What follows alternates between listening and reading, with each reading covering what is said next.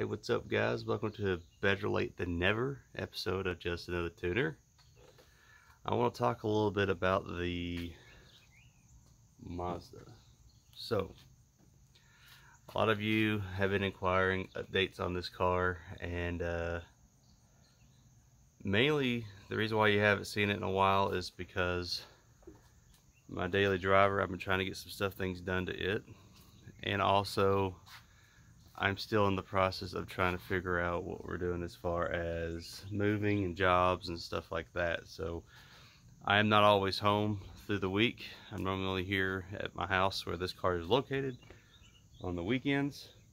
So it depends on what's going on, and what I'm doing is if I have the time to get to this car. So, but anyway, I just want to go through a couple of things that I know for a fact that needs attention before this thing will be roadworthy again. And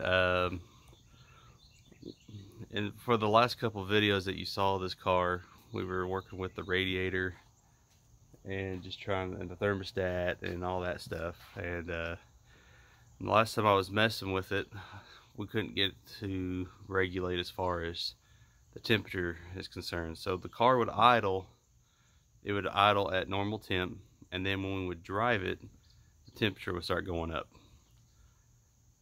And I bled it, I tried everything, so not real sure what it is. I was thinking maybe water pump, or possibly the head gasket could be leaking. I don't know, but that's one of the biggest things it's doing. And also it's got a major oil leak coming out of the return line.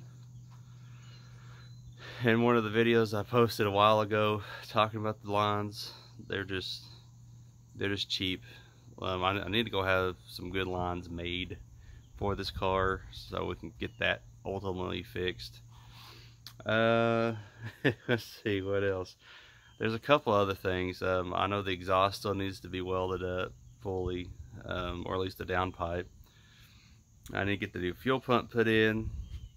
And we have a Walbro fuel pump to put in, and I just haven't installed it yet. So yeah, there's actually a couple of things that it needs. There's actually a few more things besides just what I mentioned.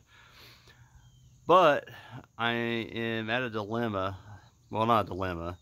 I just been trying to make a decision on what I want to do next, because this car, I'm going to have to get it to my garage eventually. I'm working on cleaning that out, by the way. We're gonna get it to the garage, and I'm gonna have to tear it apart anyway. So I'm actually thinking about just going ahead and just pulling the motor out and rebuilding it, because that's what I want to ultimately do anyway. So, which is something I've never done before.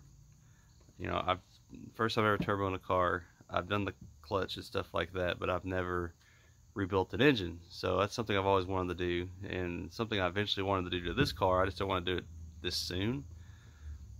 But I'm just thinking, well, if I'm going to take it all apart anyway, then why not go ahead and do it now? So but anyway, that is what I'm thinking about doing. That is a quick update on the car. And if y'all have any now all of a sudden my road's getting super busy. Watch me out here filming myself with my selfie stick. What's up, guys? Wait for this traffic to pass.